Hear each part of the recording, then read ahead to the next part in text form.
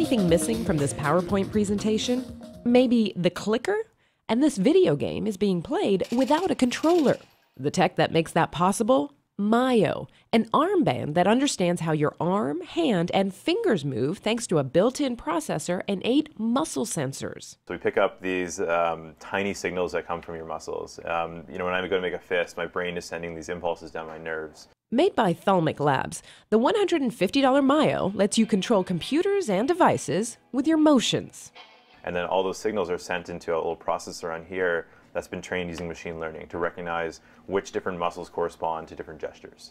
Gesture recognition technology isn't new. There's the popular Kinect from Microsoft, and the Leap Motion controller precisely tracks all fingers.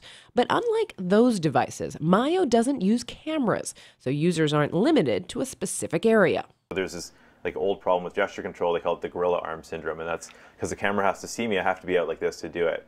And so with this technology, I can be sitting here, arm my side, and go ahead and take control of a device. The armband connects to devices via low-energy Bluetooth and has a range of 50 feet. So you could turn up your favorite track streaming on your laptop from across the room.